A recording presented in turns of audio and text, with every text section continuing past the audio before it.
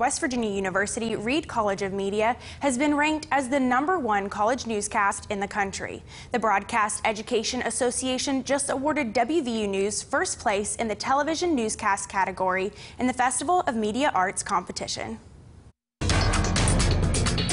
WVU News won the top honor out of more than 1,700 entries in the Broadcast Education Association Festival of Media Arts competition. The winning entry, A Mental Health Crisis in America, was produced by students at West Virginia University Reed College of Media. Jensen Mills was the executive producer of the newscast and says she saw the good news on Twitter and couldn't believe her eyes. I was shocked. I kind of stared at my phone for a little bit, like, is this real?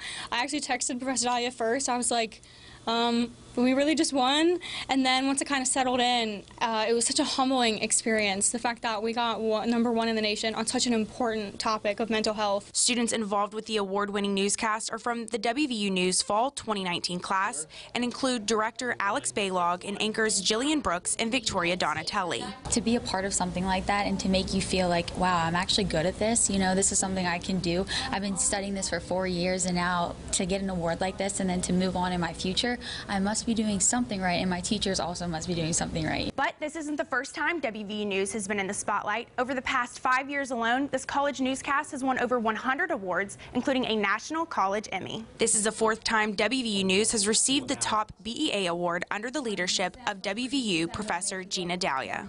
I'm extremely proud of the continued success of WVU News, and I think the continued success over the years is a true testament to the caliber of students, faculty, and the program here at the Reed College of Media.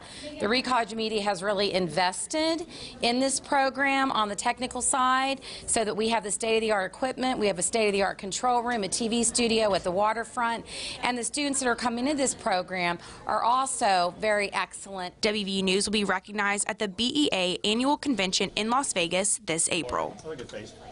Take Emmy for. And WVU News has been on the air for 27 years. Reporting live from the web desk, I'm Bree Clark. Dawn.